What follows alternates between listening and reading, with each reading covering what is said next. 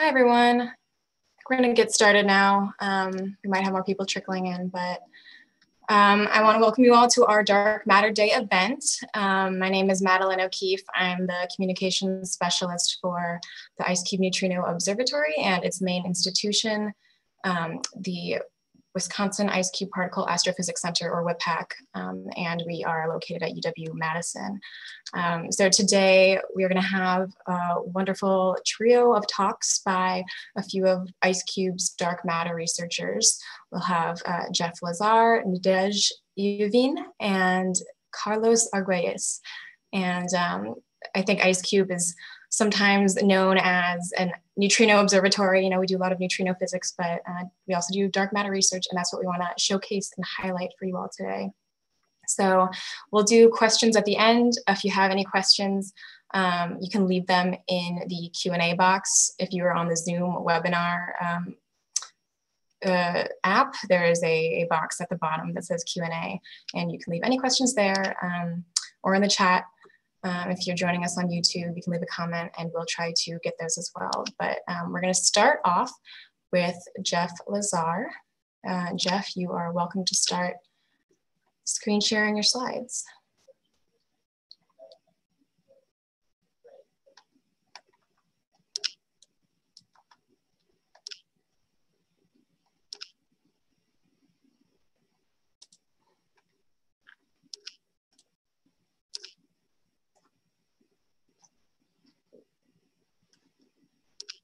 Jeff, are you, all right, there we go, thanks.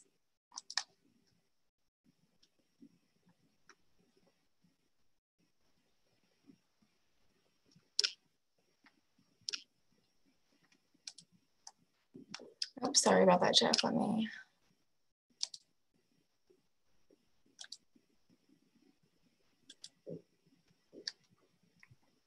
Okay. Cool. Am I Yeah, we can hear you now. Sorry about that. Okay. No worries. Okay, cool. So let's, I think you're seeing the good slides now? Yes, perfect. Cool. Hi everyone. So I'm Jeff Lazar. I'm going to do a brief introduction to sort of dark matter, what we know about dark matter, and some background on that. I'm going to talk a little bit about neutrinos, and I'll talk about my work in particular, which has to do with observing sort of like dark matter in the sun. So sort of starting off, what do we know about dark matter?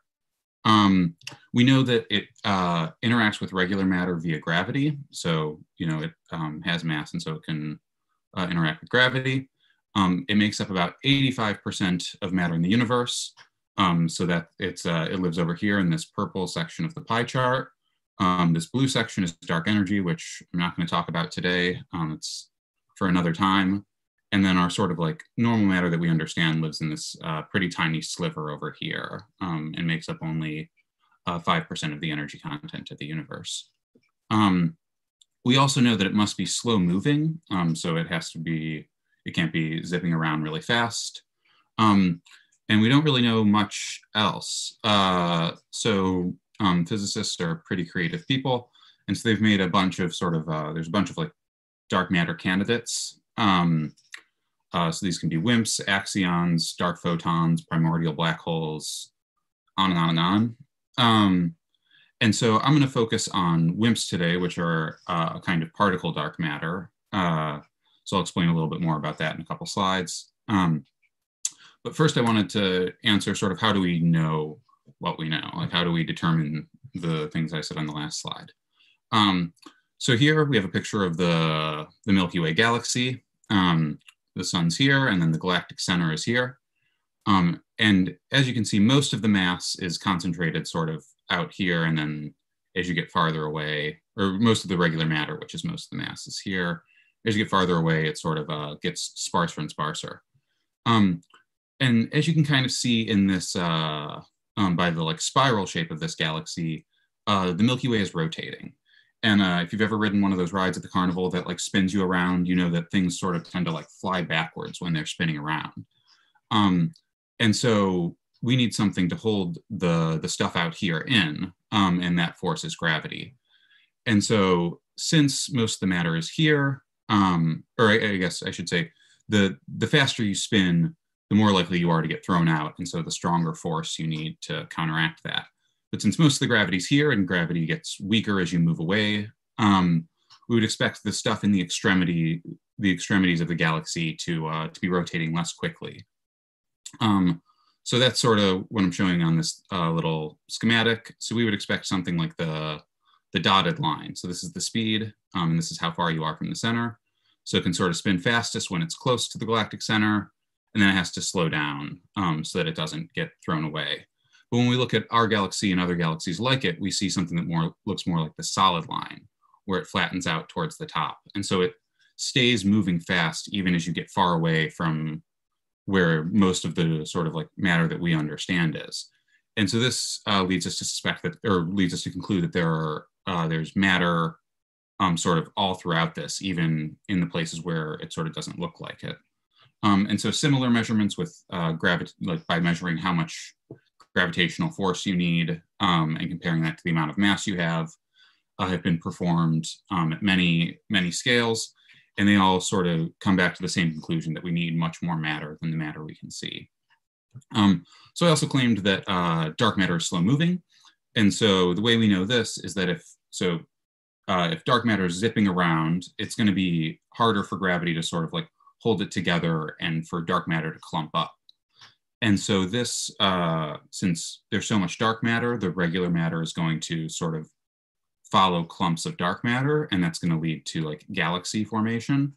So if you have fast dark matter, you get this sort of very sparse look. So this is sort of a view of the universe where each of these little dots is a galaxy or a cluster of galaxies.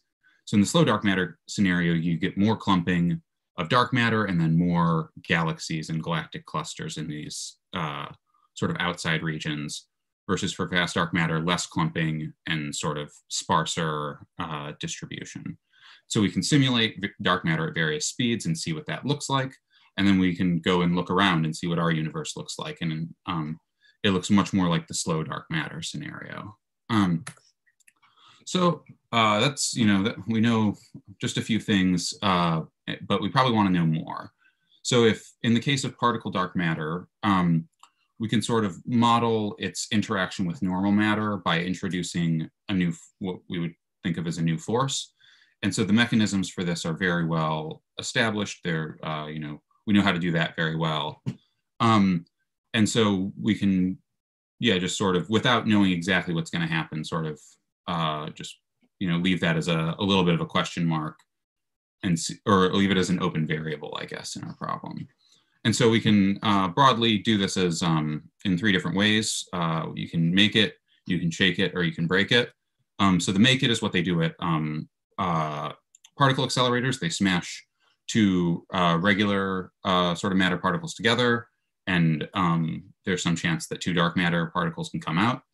And so this would look like missing energy in your detector.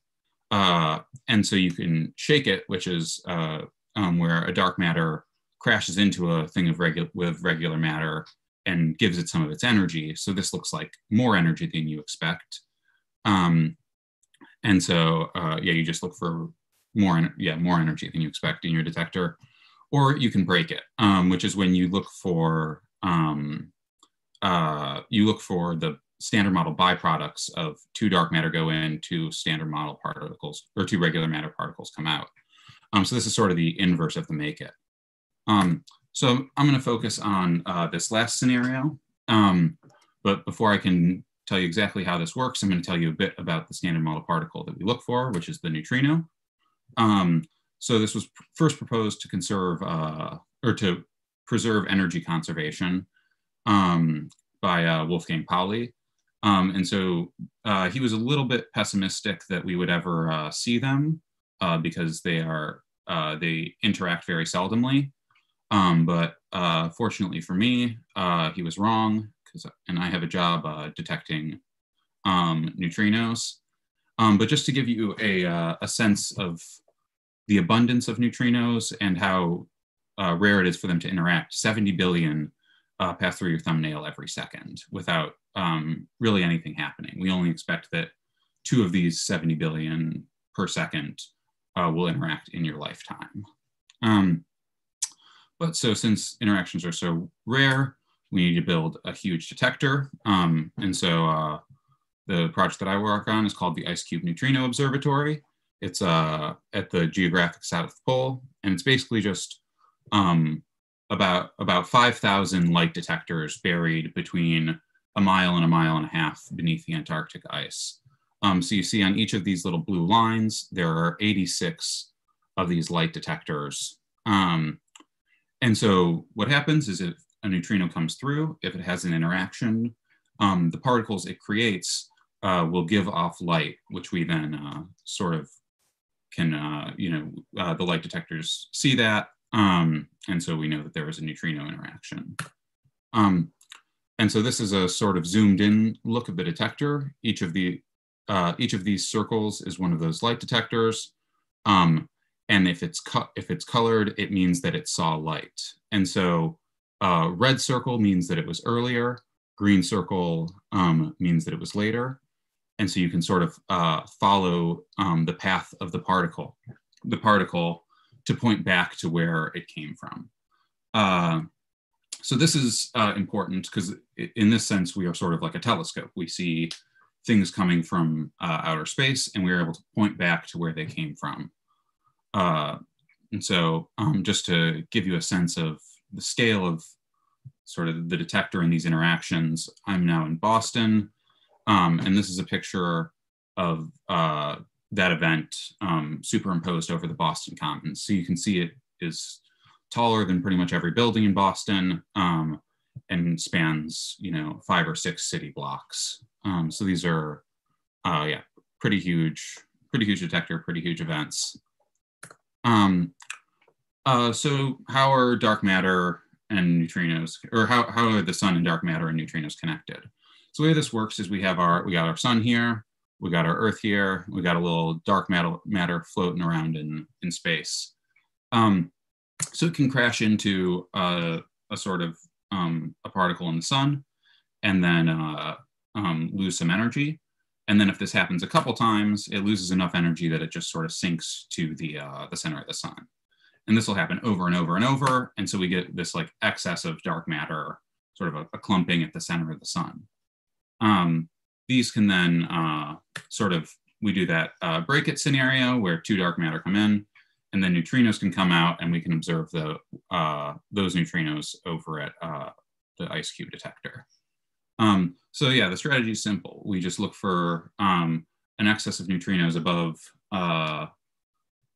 the very well understood backgrounds coming from the direction of the sun.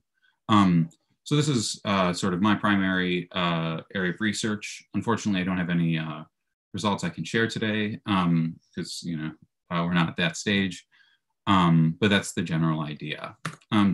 So in summary, we strongly suspect that there's dark matter, but we don't know very much about it.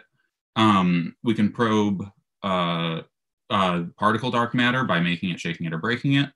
And then neutrinos are very useful for these indirect detection searches, which are the break it model, because they can escape from the dense environments like the sun. So the IceCube Neutrino Observatory can look for dark matter by searching for a neutrino excess from the direction of the sun. So yeah, thank you for listening, and I'll pass it off.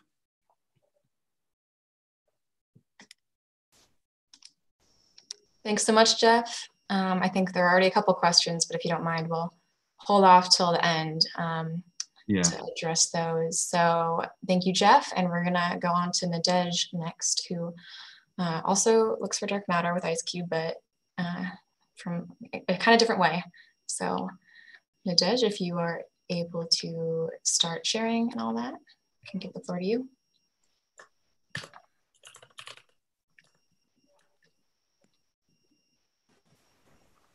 Hello.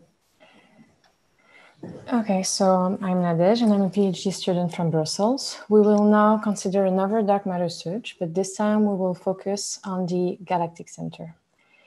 So as you saw in the previous talk, we expect dark matter to accumulate gravitationally at the center of massive objects such as the Earth or the Sun. But observation also suggests that galaxies are surrounded by dark matter halos with an increased density toward its center, which means that we can also search for dark matter at the center of our galaxy, in the galactic halo, or even in clusters of galaxy or dwarf spheroidal galaxies. So even if we have a hint or where we should look for dark matter, we don't know what it is made of. And here are a couple of candidates which are represented along with the visible matter, so what we know of. And you might know some of them, so the neutrons, protons, photons, electrons, neutrinos, and so on. And among the dark matter candidates shown here, we will focus on the WIMPs. So as Jeff already told, WIMPs are weakly interacting massive particles, and these are the most common considered candidates for dark matter. And a few of the characteristics of WIMPs is first that they need to be massive particles, because we need to explain the missing mass Jeff explained before. They also need to be stable for the age of the universe, because we still see the effects of dark matter today. They have to be neutral, so they are not interacting electromagnetically. It is still possible, however, that they interact through a weak interaction. And also, they have to be non-relativistic, which means that they have a relatively low speed with respect to the speed of light. So as you recall from the previous talk, there is 3 ways to search for dark matter particles: the direct detection, or shake it, the indirect detection, or break it, and the production at collider, where you make dark matter. And for this analysis, we will focus on the second option, which is indirect detection. And more specifically, we will be interested by neutrinos produced by the interaction, the annihilation of dark matter. So in order to observe these neutrinos, we need a detector. And in our case, this would be IceCube. So as you heard, IceCube is a cubic kilometer telescope, which is located at the South Pole. It is composed of over 5,000 photosensors, which are located on 86 strings, 86 strings, which are buried in the Antarctic ice. And in the center of the detector, you have a denser subdetector, which is called deep core. Okay, so before going any further, let me give you a brief reminder about neutrinos. So these are neutral particles with a really small mass, which interact only weakly with matter. And there's 3 types of them: the electron neutrinos, muon neutrinos, and tau neutrinos.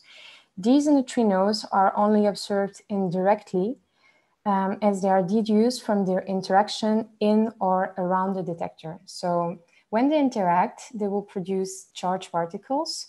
And in turn, these particles will produce Cherenkov light as they move through the transparent medium, which is, in our case, the ice. And this light can then be detected by the photosensors of IceCube. So what exactly are we looking for? So as I said previously, what we search for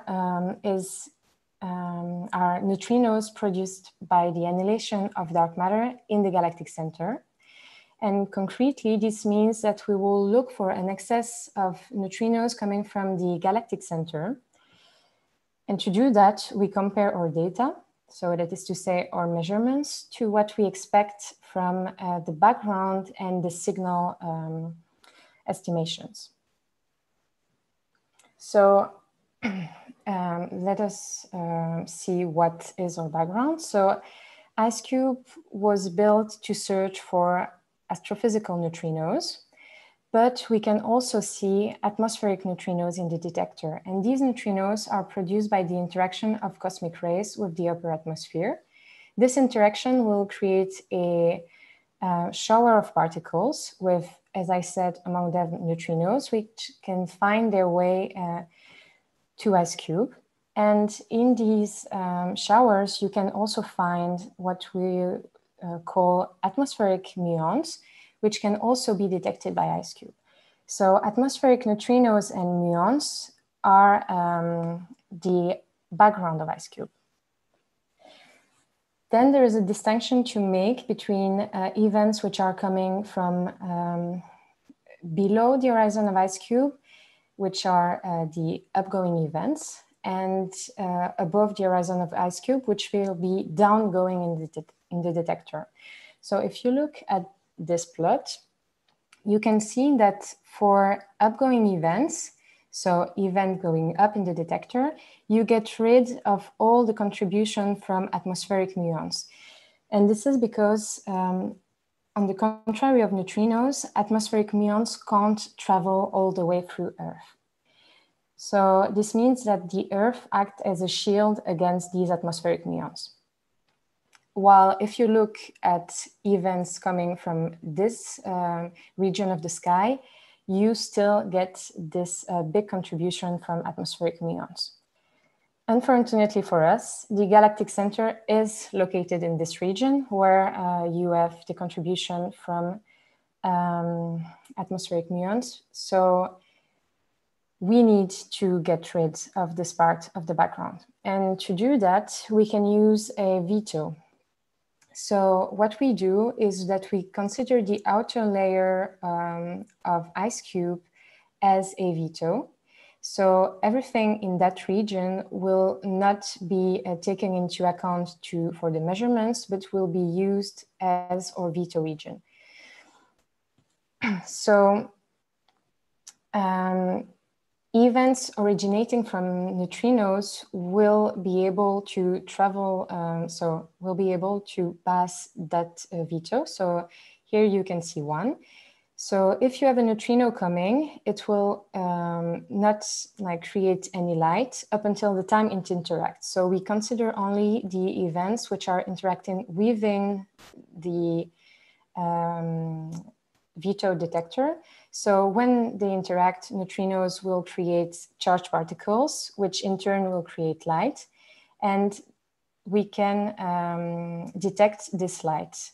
If, on the contrary, we saw directly light in the vetoed region, we know it's already a charged particle coming through, and therefore, in this case, a muon, so an atmospheric muon. Okay, so now that we know better about our background, we need to simulate our signal expectation. And we can estimate the number of expected neutrinos from dark matter annihilation in the galactic center from theory. So the signal expectation depends on a couple of parameters. The first thing is the dark matter mass. Then there is also the dark matter annihilation channel. So as I told you, dark matter, when it annihilates, can create standard model particles, and this will eventually give us neutrinos. However, the process in between those two steps, so in between dark matter and neutrinos, is still unknown. So we test for a different couple of annihilation channels, so different couples of particles, like visible matter particles, dark matter first annihilates to. Then there is also the dark matter halo profile. So if you remember, I told you that the galaxy, so the Milky Way, is surrounded by a dark matter halo. But we don't know the shape of this halo. So we expect an increased density of dark matter at the center of the halo, but we don't know if it's really peaked and we have a lot of dark matter at the center and it decreased fast to the edge, or if it's smoother and the transition is, there is actually not that much more dark matter at the center compared to the edge.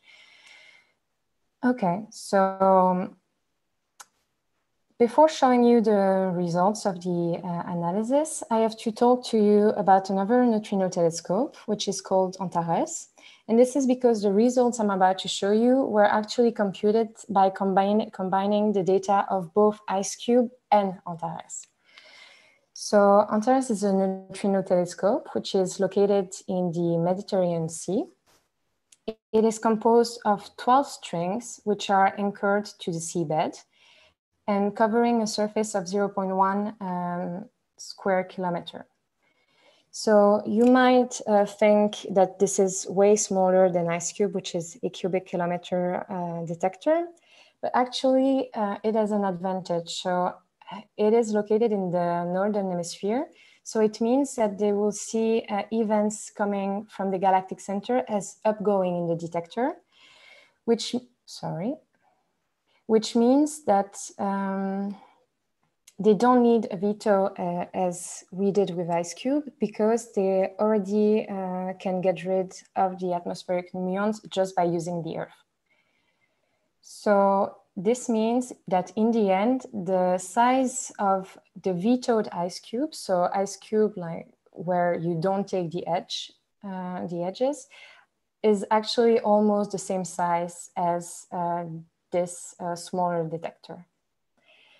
Okay, so now this brings me to the results. So the question you might want to ask immediately is, have we found dark matter?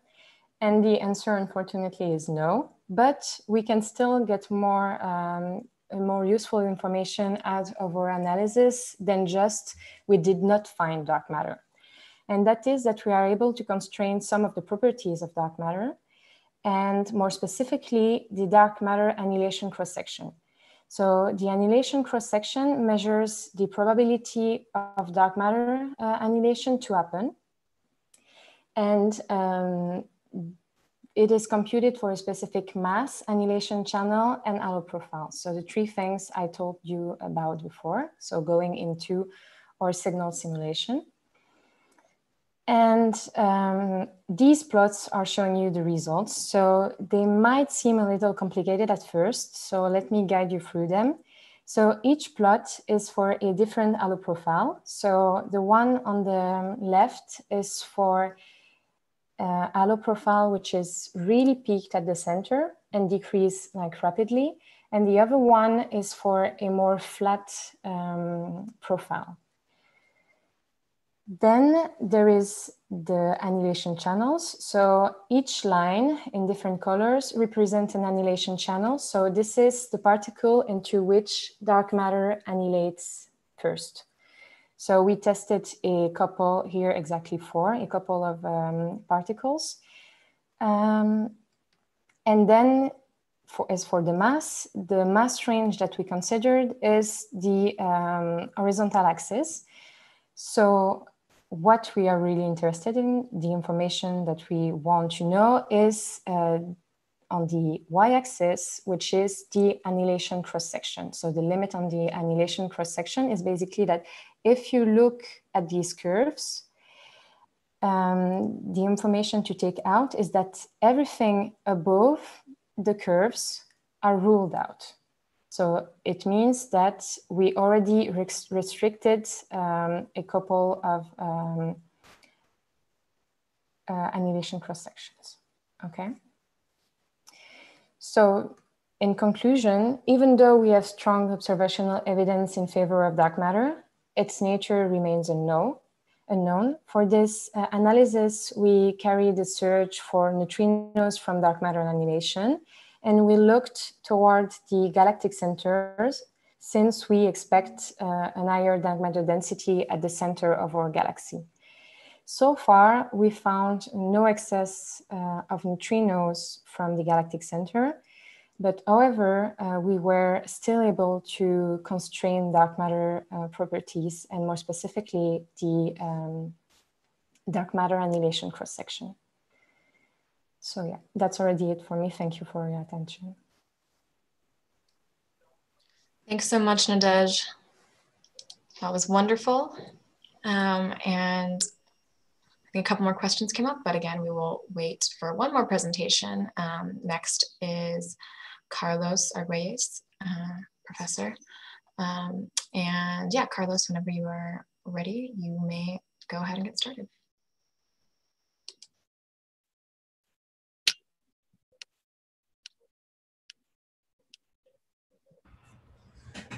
Thank you for the invitation, and thank you everybody for being here. Both previous presentations were really nice. And today I want to talk to you about looking for dark matter with high energy neutrinos, which relates to the previous talks you have heard about. Oops, what did I do? So this is a picture of the Andromeda galaxy, which is the closest galaxy we have to our own galaxy, the Milky Way. This is a picture of the Andromeda galaxy in visible light. So that's the light that we can see with our eyes and was taken by the Hubble Space Telescope. And so this light that you see here, is emitted by stars, much like our own sun, and our charged particles that can be producing or emitting light around the galaxy. But the Andromeda galaxy and its constituents of stars and particles in it not only emit visible light, they also emit light in other different frequencies, and that's still photons, so still particles of light, but they have different frequencies associated to them. So here you can see the Andromeda galaxy in radio to X-ray, where the radio is the lowest energy photons, and the X-rays in this figure is the higher energy photons. And so you can see that different parts of the galaxy emit less or more of different types of light. So then the question is if the Andromeda galaxy could be emitting not only photons, but it could also be emitting neutrinos. So far we do not know if Andromeda emits neutrinos, but we think that there is a good chance that it emits neutrinos. And the question is, do other galaxies emit neutrinos? And then the answer to that, we think, is yes. So we have seen neutrinos that are these neutral particles coming from galaxies that are very far away. In particular, about a couple of years ago, we saw a 4 billion-year-old 300 TeV neutrino that came from a blazar. A blazar is a particular type of galaxy that's emitting a very high intensity stream of particles in the direction of the Earth.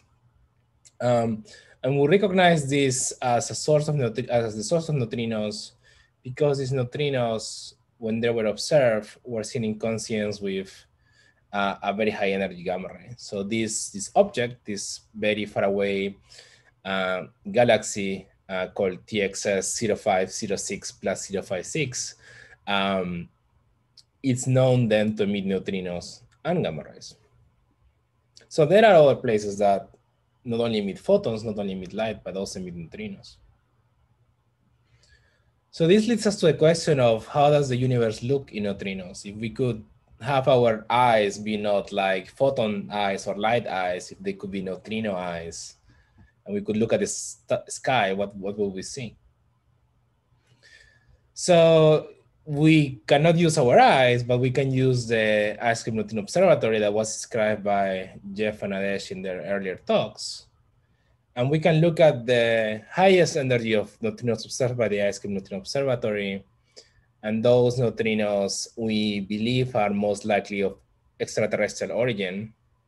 Most of these neutrinos have unidentified sources, so they are not connected to a galaxy like I showed you in the earlier slide.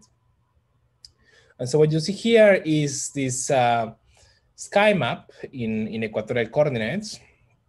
So the galaxy is along that gray line on it. And these different hotspots you see are different locations where we think an astrophysical or extraterrestrial neutrino came from. And so this is how it looks. If we could, if you could see the brightest objects in neutrinos, this is, and the highest energy ones, this is what you will see in the sky. And the question that I'm trying to answer is these neutrinos, some of those, as we know, come from that galaxy I was showing you earlier, but can these neutrinos come from dark matter?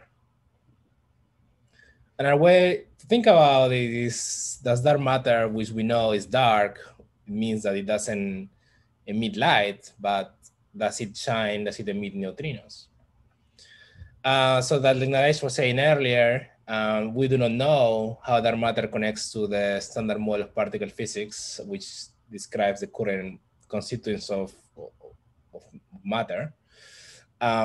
But in many of these theories, you would end up producing neutrinos, gamma rays, electrons, and protons.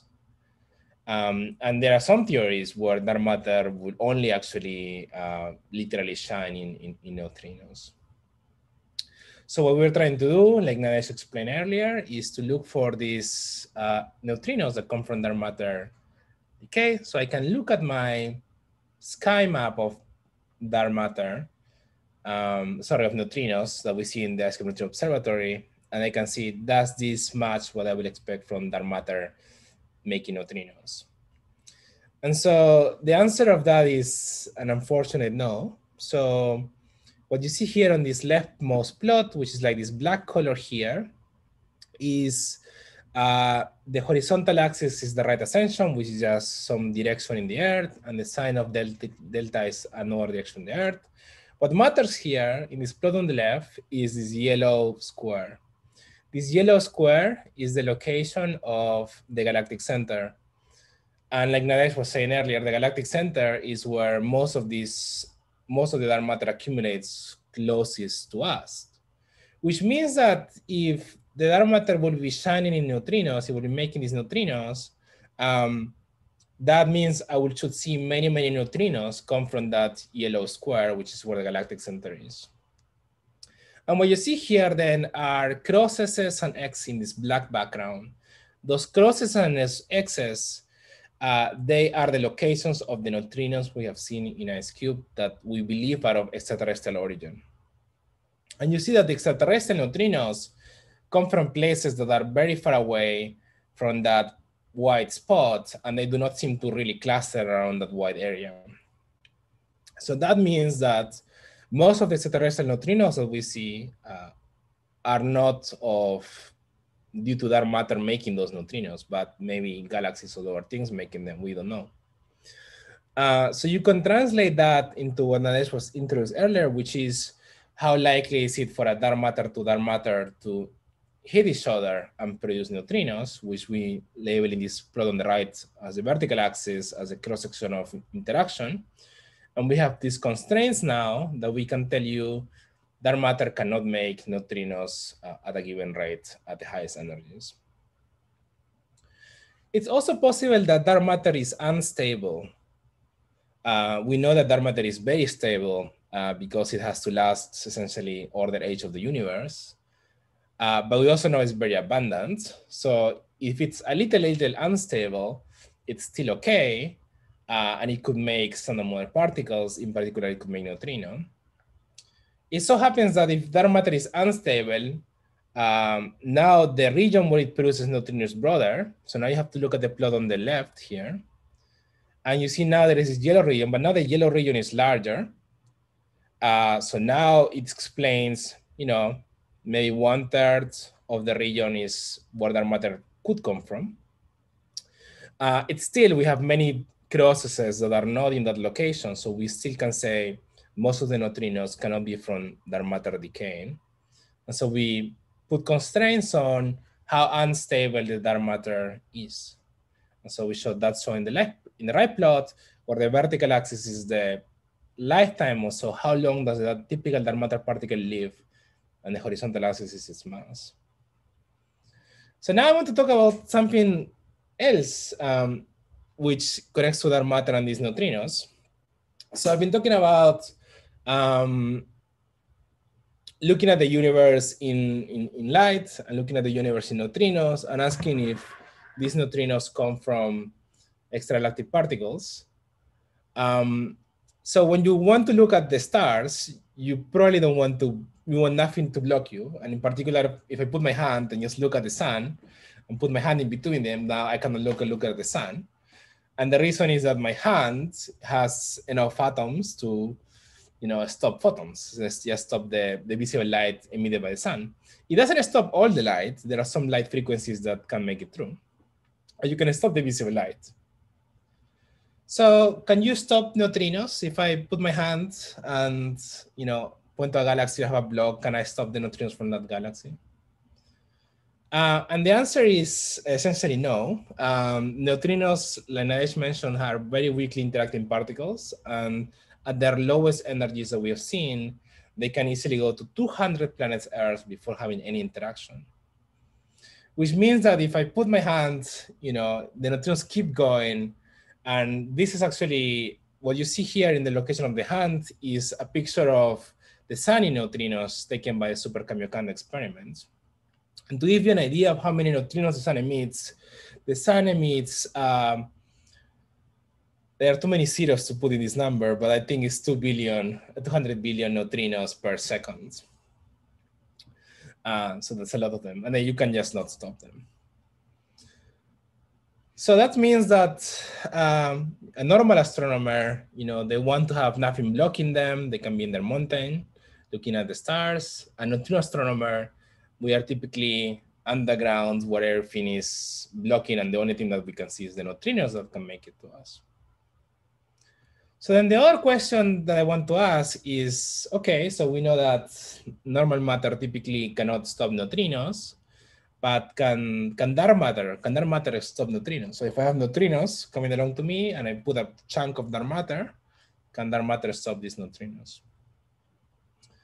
And we have looked into this in IceCube because we see astrophysical neutrinos, and these neutrinos are coming from really, really far away. So they're going through very long distances of dark matter particles. So they're going through many dark matter particles, and we still see neutrinos from those. So what happens is, here's the planet, here's the galactic center, here in the center of this plot. So if you have neutrinos coming in along this direction, they have to go through a larger matter content, where neutrinos will go orthogonal to the galactic center, where there's less dark matter, see less dark matter interactions. And they can go through us. And then what you expect to see is essentially a deficit of neutrinos. So here is again that sky map I was showing you of the neutrinos we think are extragalactic. And like I was saying, they seem to come from every direction. So we believe so now that neutrinos are unstopped from dark matter. So what you see here is the color scale is the dark matter density, and there is more dark matter in the center. It looks like there are no neutrinos from the center in this plot because there are no crosses, but believe me, if you actually do a statistical analysis, this is compatible with it just being okay for neutrinos to go through that point. So it's an accident. And with this information, with this ability of the neutrinos going through dark matter, we can constrain how the dark matter interacts with neutrinos. I'm just going to show you these plots. But essentially what you do is you assume that dark matter and neutrinos interact in some particular way, and you see how many neutrinos you get from the galactic center that will be blocked by dark matter otherwise. I'm going to skip this. So we have found evidence for astrophysical neutrinos. We do not know what is if neutrinos are coming from dark matter. We think most of them are not, but we still a mystery where these neutrinos are coming from. And so far, it seems that neutrinos can go to large amounts of dark matter, but that's only so far because we're still studying this. And with that, thank you as well.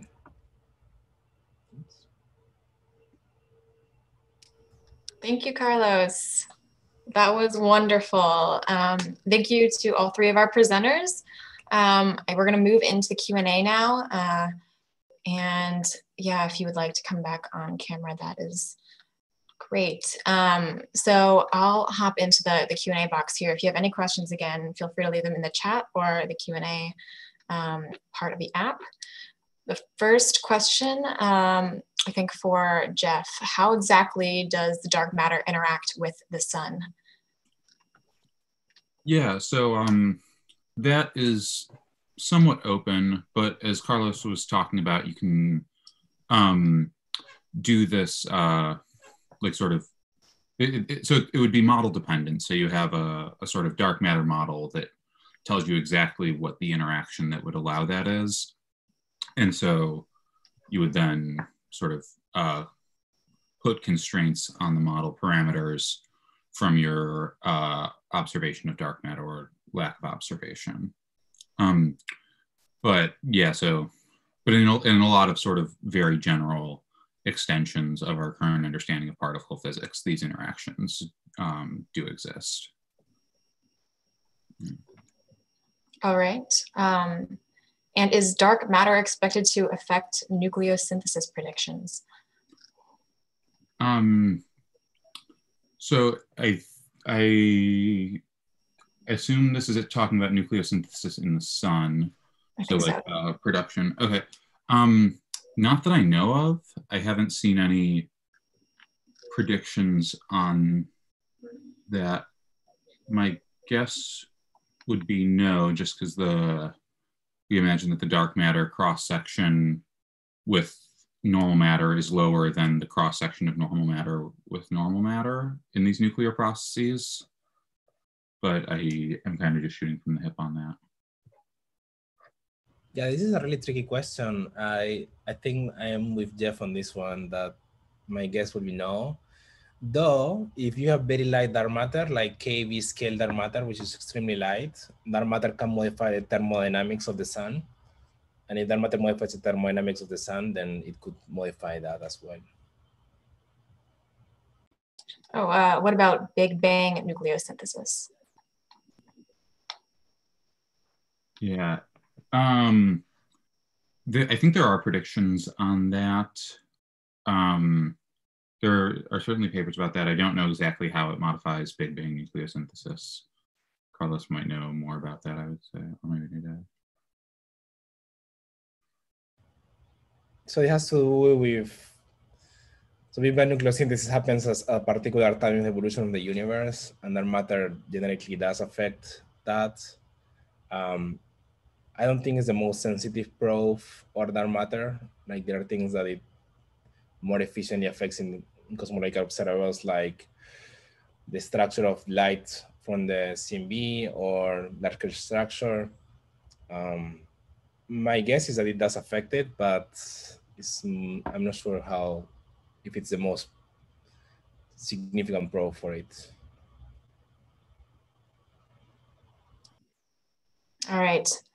All right, we'll move on to the next one. How can you say an excess of neutrinos when such a large amount travel and pass through us? Is there a constant kind of limit past which we say this is an excess? Anyone may hop in since you all kind of touch on that. You want to take it, Nadège? Or else I can... I mean, you can go on. I think the next two questions are for me already. Okay, so neutrinos typically pass matter and stop, but some of them will actually hit matter and make light, or particles that make light. So we say that, so they definitely can be observed. Now, what would we call an excess? We have an idea of the sources of neutrinos in the planet. So we know how many neutrinos are produced in the atmosphere, in the earth, in reactors, and so on and so forth. And so we know, let's say you're supposed to see 100 neutrinos per day. So we know the error on that measurement. And when it's statistically significantly higher than that error, we claim there is an excess. So it relies on understanding how many neutrinos you expect from Earth sources, and then making a statistical analysis on that. I hope that answers the question. But if it doesn't, please formulate it again, maybe in another way. Yeah, feel free to follow up with any of your questions. But we'll go to the next one. I think Nadège can answer. So when the dark matter particles hit each other and create a neutrino, is that like when antiparticles of normal matter annihilate each other? If so, then does that annihilation produce dark matter, or is it more like virtual particles of Hawking radiation or something completely different? Okay, so I mean, the process is we have no clue. Basically, there is theories, of course, but as we said, we don't know what happens when dark matter particles annihilate. What we expect, however, is, I mean, what we hope for in order to detect dark matter in the indirect way, as we want to do with IceCube, we expect and we hope that they will create, when they annihilate, standard model particles, among which neutrinos that we could detect. But the process is, it's very unclear. I don't know if any of you has anything to add.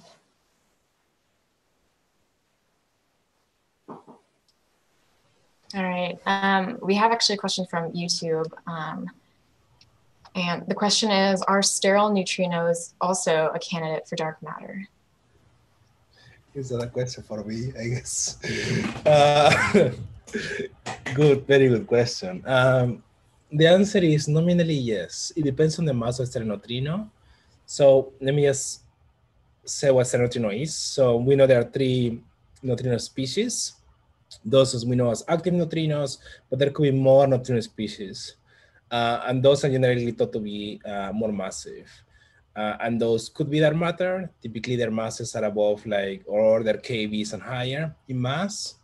And there have been some hints in the last decade that there is some excess of photons from certain galaxies that could be sterile neutrino of order KV masses decaying into light.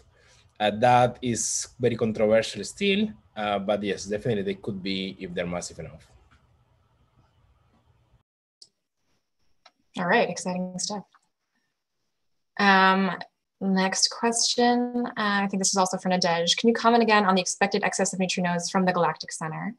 What physical processes can you rule out based upon the upper limits of current neutrino limits from the galactic center? Okay, so what we mean by excess is that we search, so as I said, we compare our data to what we expect from signal and background. And so basically we search for a specific signal signature. And if we see events that looks like that, they will like come out, like, because they will like be really different from the background events. So that's why, I mean, we can like really distinguish them, if there were any. And what process we can rule out? So, so I guess it's from, yeah. So basically, the plots I showed you were showing the limits on the annihilation cross-section. And so we can't rule the entire process. So we can't rule out like the entire process of dark matter annihilating, but we can like rule out a part of it. So basically we can just say that the probability of it happening is lower than the line we show. So it's the cross-section above that is ruled out, but not the entire process. I don't know if it was clear. I think so, but if people have follow-ups, feel free to ask. How is the source of the neutrinos determined, whether it's from the center of the galaxy or the sun or from another source? Great question. If any of you want to jump in. Yes, so I think we can't like say with certainty that any neutrino came from any particular place, but we understand what so on a neutrino by neutrino basis, we cannot say whether it came from whether it came from the sun or whether it came from the galactic center or anything, but we know sort of on average how many we should see coming from a particular direction for over a particular period of time. And so a lot of work goes into like quantifying that number so that you can then say if you saw something above that number, like more than you would expect, that some other process that you're, I don't want to say not accounting for, but that there's an additional process creating neutrinos sort of from that direction.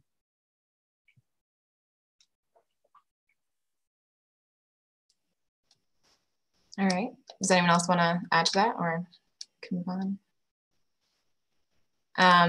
Yeah, so we have a raised hand. Aaron Vincent, would you like to, I can allow you to talk if you'd like to ask a question. You can now unmute yourself if you would like. Sorry, I clicked that on accident. Okay. But hi, everyone. Hi, thanks for coming. Okay, let's go to the next question. The universe is extremely big. How do physicists know that there is 28% dark matter? Is it theoretically or experimentally?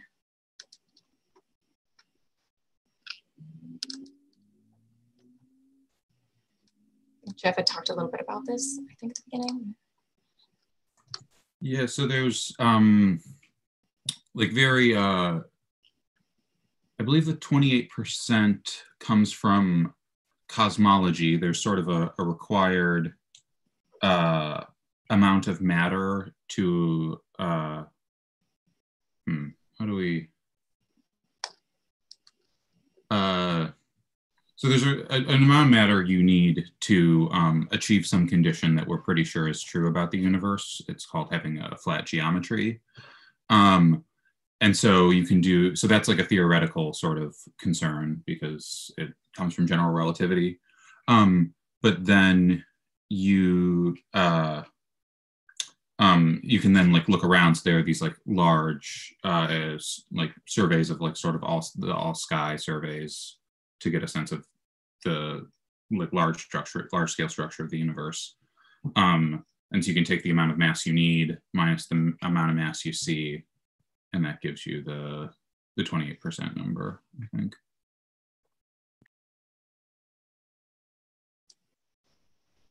All right.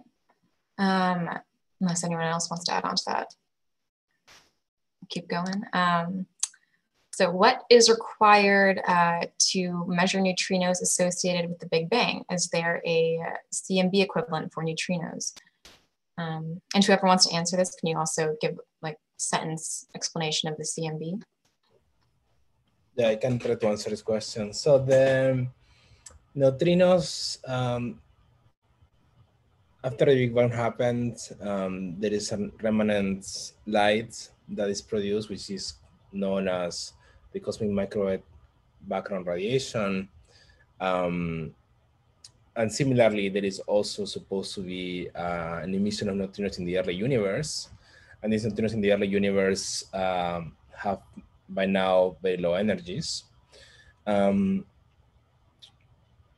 so this is a question related to how can we observe these neutrinos from the CMB, from the Big Bang.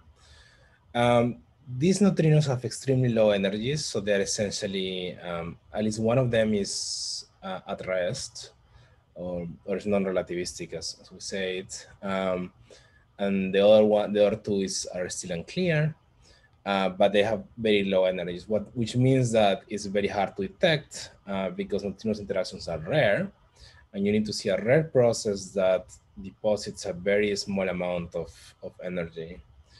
So that's very challenging experimentally. There are ideas to do this. One of those experiments is called Ptolemy, where you essentially have a source of neutrinos,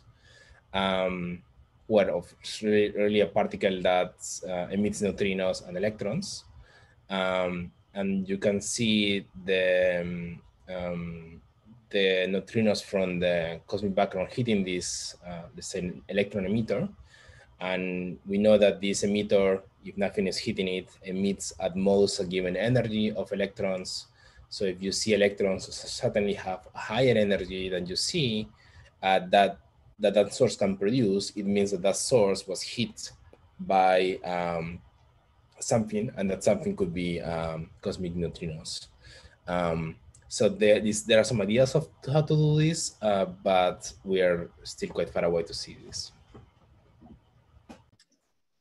Thanks, Carlos. So it is 1 o'clock. Well, it's actually a little bit past. If the panelists are available to stay and answer a couple more questions, we can do that. Otherwise, if you need to sign off, feel free. But I'll keep chugging ahead with a couple more since we have a couple good ones here. There is a question about, like, is there a place for engineers in research facilities or observatories like IceCube? This attendee is going to study engineering, but is also very interested in physics. I'm inclined to say yes. I believe we have quite a few engineers, if anyone else wants to elaborate. Yeah, I agree. A lot of our staff is like electrical engineers, mechanical engineers. You know, we have to build things. Physicists don't know how to do that. Yeah, exactly. So please, if you're interested, keep learning about us. Why is it preferable to have the neutrino detectors underground? And I think each of you touched on it a little bit. If you want to reiterate at all.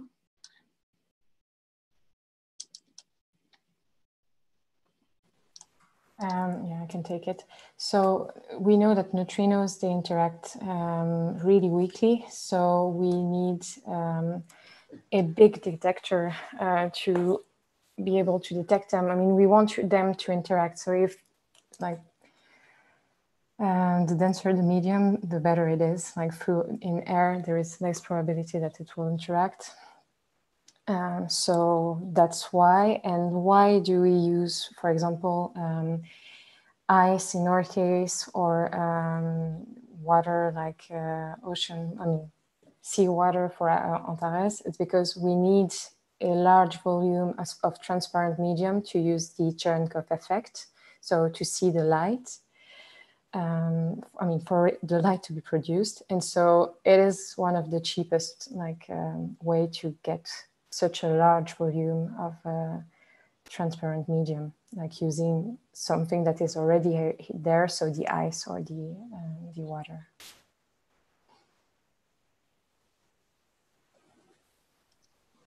Thanks, Nadège. Yeah, quite a few neutrino detectors around the world are underground, in fact. So let's see, since the neutrino's mass is so low, would that mean it probably barely interacts with gravity? And if so, would it be able to enter the ergosphere or the event horizon of a spinning black hole and escape?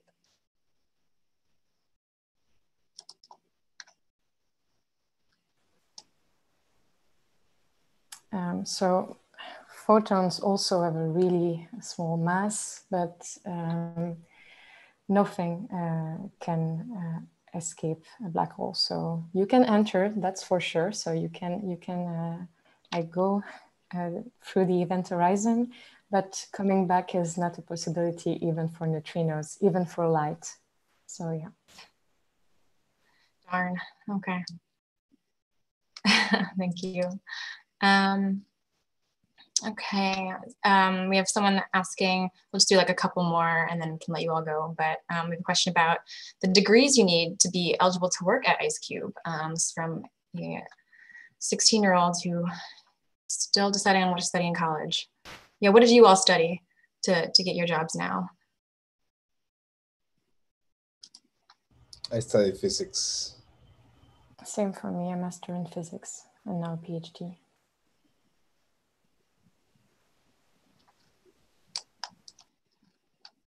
And Jeff? Sorry, yeah, math and physics. Math and physics, all right. Yeah. So, but as they said, we can also do, there's many engineers that work on this stuff as well. And correct me if I'm wrong, but I feel like the engineers are often the ones that can go to the South Pole since they know how the stuff works, installing instruments, things like that, fixing things. All right, let's see. If you look at the image of the cosmic microwave background radiation from the Planck satellite, It shows the makeup of the early universe. This image helped eliminate the theory that vast structures formed first that broke up, thus eliminating neutrinos as a source of dark matter. So the question is, how come we are still researching about it? Yeah, so let me reply that. I think that we are not saying in these talks that neutrinos, or the three neutrinos that we observe, we know are dark matter. What we're trying to do is we're saying dark matter is something that's heavy, yet unknown, and it connects to standard model in very given ways. And many of these connections to the standard model produce neutrinos after the fact. So you're right, the neutrinos cannot be the dark matter, but dark matter can, being something else, produce neutrinos once it interacts or it decays.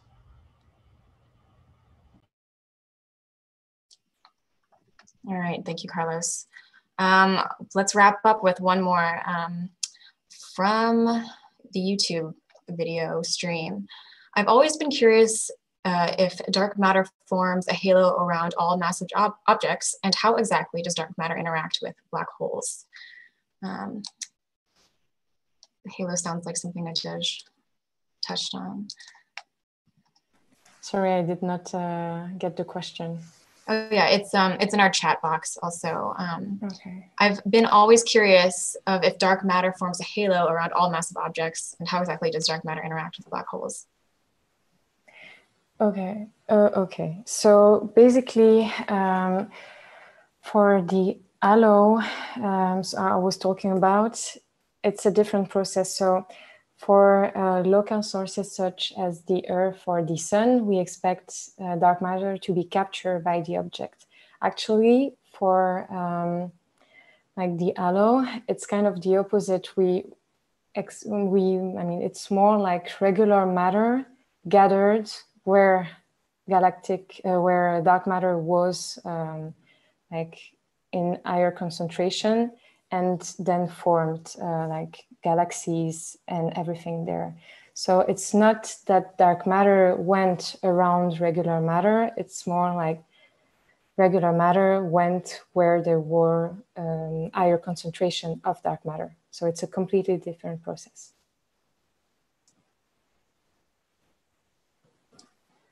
Okay, thank you, Nadège. I think we're gonna wrap it up there since I've kept you all later than we initially promised, but I want to say thank you again to Carlos, Jeff, and Nadège for their wonderful talks, for answering all of your great questions. Thanks to everyone who attended. This has been recorded and will be live on YouTube as soon as we finish here. So thank you so much again, and enjoy Dark Matter Day, which is officially this Saturday. There's lots of other events happening around the world. You can go to darkmatterday.com and learn a lot more about it. And we also have our social media links are in the chat if you're interested in learning more about IceCube. So thanks so much, everyone.